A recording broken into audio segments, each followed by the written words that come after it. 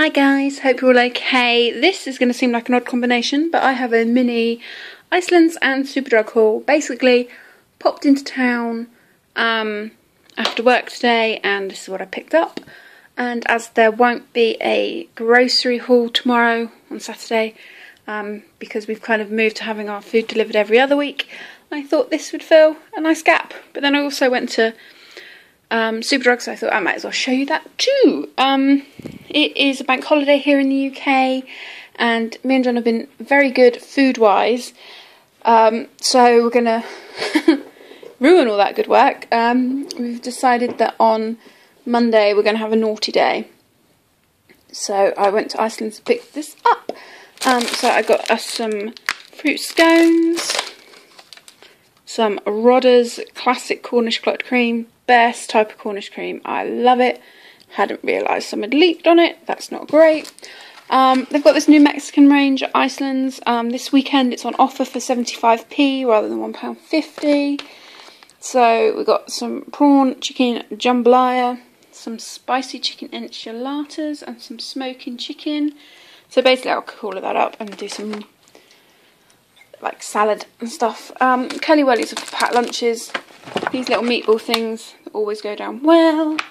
And then I got this pasta pot, which has got chicken, pasta, and then an Italian style, which is tomato based, and then some duck spring rolls. And then from Superdrug, I got some toothpaste. Not tried this one before, but it was on offer.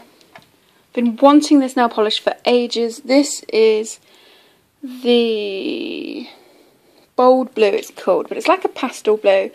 And every time I've gone into our local Superdrug, they've not had it, but they had it in today. They only had one left. They get their stock in on a Thursday, and by the time you go there on, say, a Saturday, it's gutted again. So glad I've got this. I think it's going to look really pretty with the silver I've got there. So really looking forward to that. And then I've picked up this because it was recommended really highly on Mum Plus Net, I think it was called.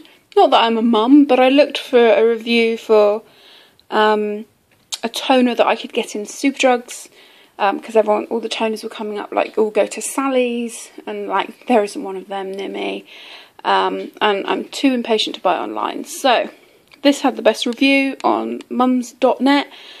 It's kind of like an ash blonde, colour effects wash in wash out, but apparently it has a really good effect on taking out some of the brassiness of your hair. And that is everything. So yeah, not masses, but bits and bobs that I thought some of you guys might find interesting. We are vlogging this weekend. That will be up over on the vlogging channel, which is Beach Life. I hope you have a fabulous weekend, and I'll talk to you guys soon. Bye guys.